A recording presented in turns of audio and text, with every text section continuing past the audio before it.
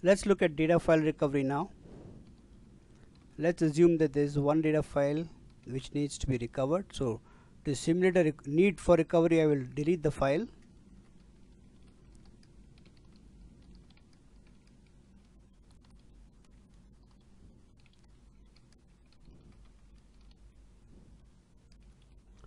I'm going to remove the file.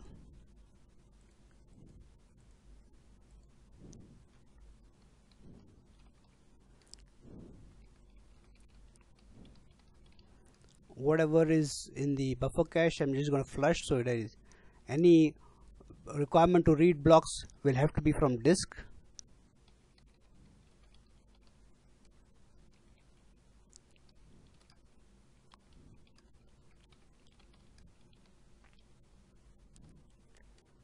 Oops, I didn't flush the buffer cache.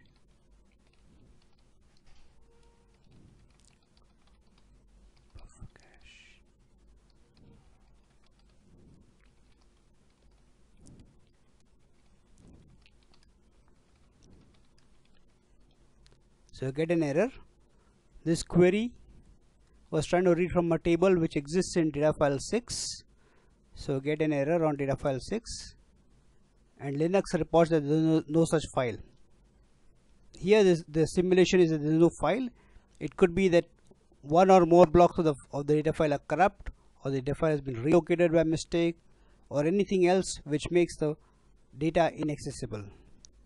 So let's use RMAN to recover the data file.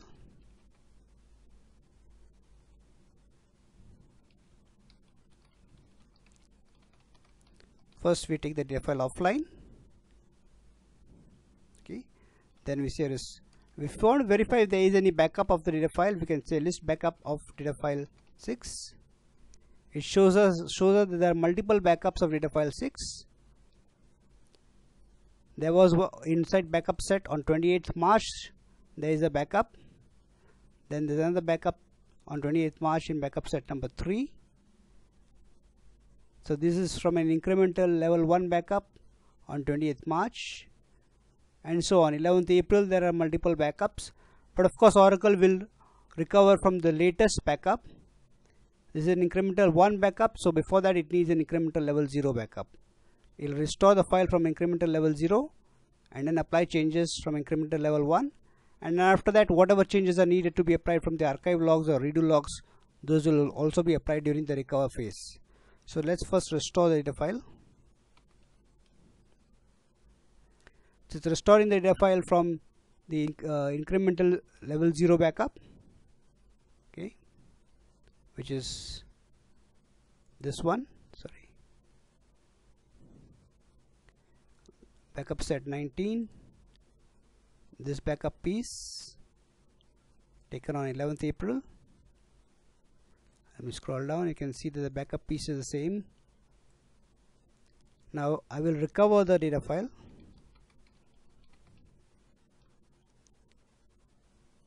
And to do a recovery, it has again applied changes from incremental backup, and also in the background it has also applied any more changes required from archive logs or online redo logs. Those it doesn't explicitly show here, but if there were multiple files to be applied, it would have showed them here. Then I bring the file online again.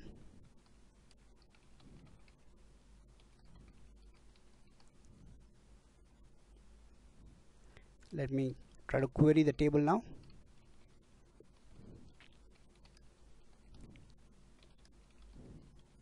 There, now the data in that data file 6 is accessible. So RMAN will automatically identify which backup to use for restoration. Although there are multiple backups going as far back as 28th March, it will apply the latest level 0 backup first and then changes from any incremental level 1 backups.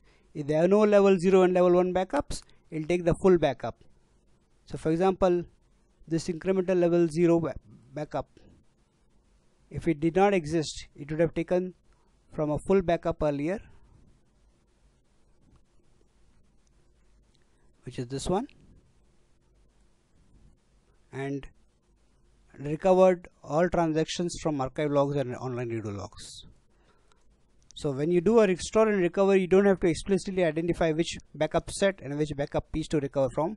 You can leave that to RMAN. It will automatically identify the backup set and backup piece to do the restore and recovery from.